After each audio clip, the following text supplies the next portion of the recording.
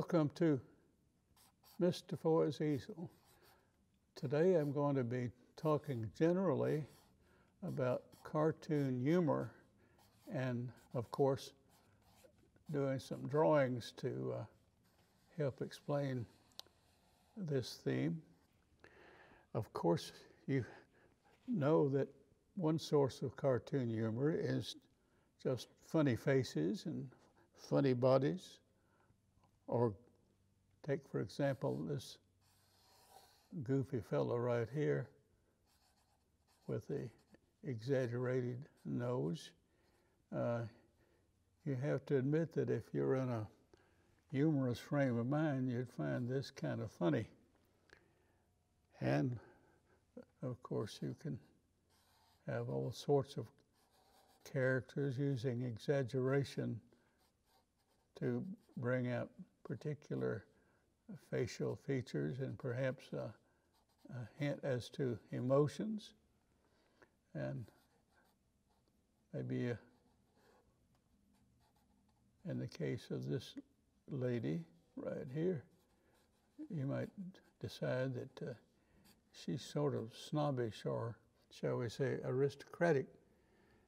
And he's just happy-go-lucky. He looks like he got up on the wrong side of the bed. Well, funny faces and funny bodies. Well, in the case of character number one here, let's say that he hasn't been following his prescribed diet, and he's, shall we say, just a little bit tubby. Well, this guy here looks like he's angry about something, of course, and so I'm going to put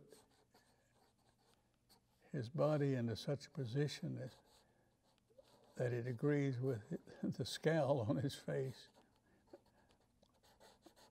Looks like he's getting ready to punch somebody out. Now, this lady right here, I think I mentioned that she might be kind of snobbish. Sometimes snobbish people, when they're sipping something out of a tiny little cup or glass, they do appear as if they are really proud of their heritage and their circumstances, nose turned up and so on. Later in the show, I'll come back to a character similar to what I've just described. Well, anyway, funny faces, funny expressions, funny attitudes, these are frequently a part of cartoon humor.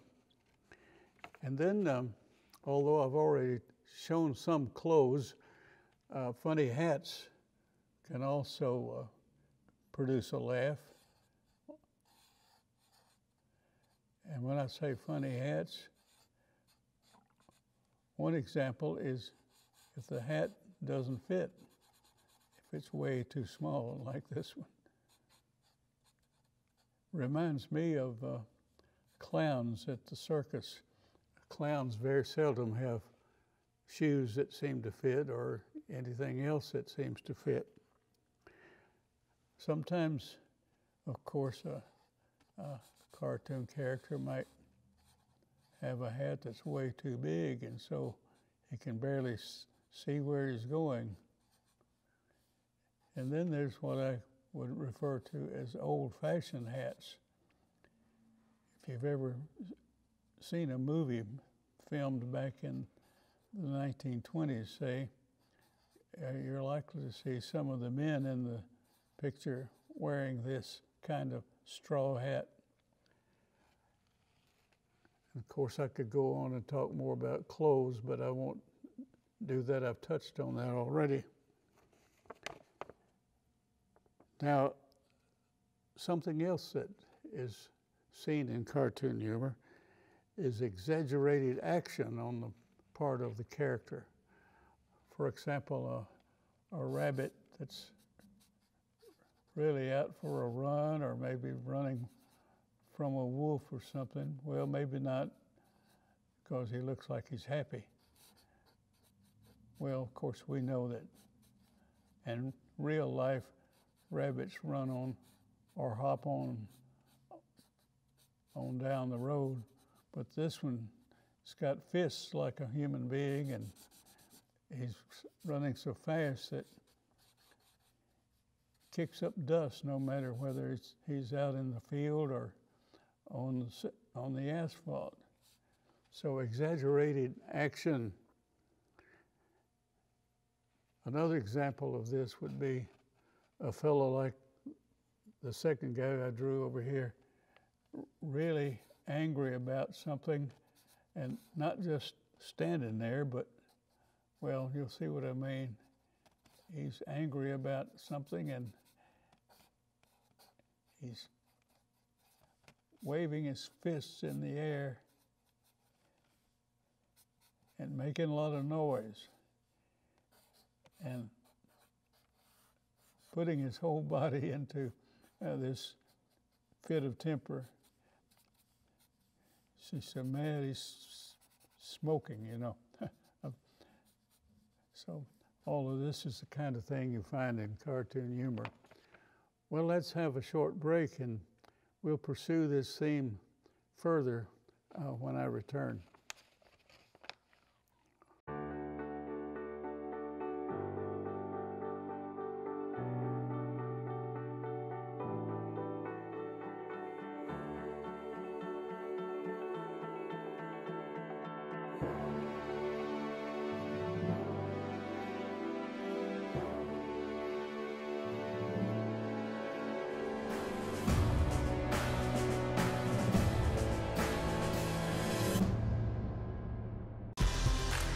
Home security is now available through Conway Corp.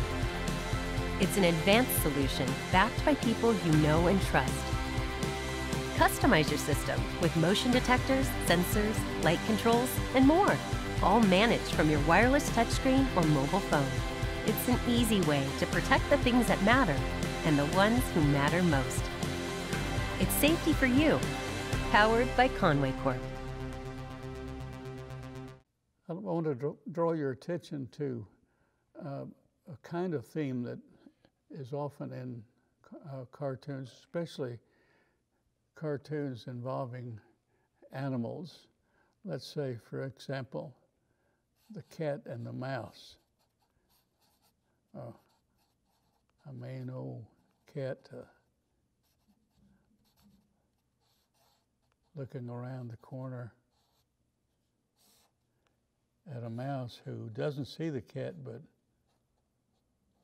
has a funny feeling that that he might be in danger.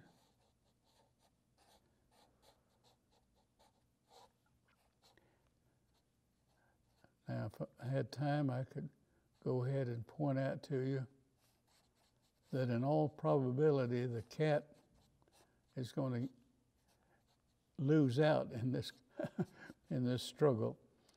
What I mean by that is, well, you've seen, many of you who are watching remember the Roadrunner cartoons. The Roadrunner always wins and the coyote always loses. And I've seen a number of cartoons involving characters named Tom and Jerry. Tom is the cat and Jerry is the mouse. And more often than not, Tom is battered and bruised at the end of the cartoon. There are many other examples. One could cite Bugs Bunny and the rabbit hunter, Elmer Fudd. Moving along, and sort of related to this, and I'll be sure to point this out, you have so-called funny accidents and violence. I used to watch cartoons at the theater, and sometimes the bad guy, or that is the predator, manages to get run over by what they call a steamroller. And right after that happens, for just a minute, you see the bad guy, whether it's a cat or or some other predator is just flat like a pancake. But not to worry, immediately the cat scrapes himself up off the street and starts the action all over again. Another switch on this, bad things happening to predators and the villains, or whatever you want to call them, is, let's say this is the bad guy, and he's chasing a cute little dog that hasn't really done anything except aggravate this fella. The dog is out here somewhere, and this guy is running, and the audience is not cheering for him. If this is an animated cartoon, there's what you call a manhole, and this guy doesn't know it, but he doesn't pay any attention to it, so he's going to fall down. In the animated cartoon, you'll see that happening. Oftentimes in the funny papers, you have somebody, whether he's a mean dude or not, that's about to walk into a manhole, and he's busy reading the paper. And the cartoonists apparently think that there may be even more humor in what's about to happen to somebody like this than actually showing the event itself. Same thing here, I suppose. A manholes, you could really get hurt falling into any kind of hole like that. So, let me show you another example. This is not a manhole, this is supposed to be a mud puddle. And if you had a fellow with dirty clothes and ragged clothes about to fall in, that wouldn't be so funny. But what about somebody with a high hat on, dressed up with pinstripe trousers, thinking that he's really, really something, as we say? Somehow, this would be funnier than if it happened to this guy over here. Poor old guy here, you know, dirty, ragged clothes and shoes and so on. Well, continuing along this theme of accidents and various bad things happening to the characters that we like to boo, why are these funny? Sometimes it's not just a manhole or mud, sometimes it's an explosion, you know, which sends the predator to the moon, or, you know, you've seen these in animated cartoons. Sometimes it's, for some reason, the villain gets shot, you know, and it, well, the question I want to put to you, do we enjoy seeing people with bad things happening to them? Well, I don't think so, but that's something to think about. And with that, I'll close, and we'll return later on with future episodes of Mr. Foy's Easel.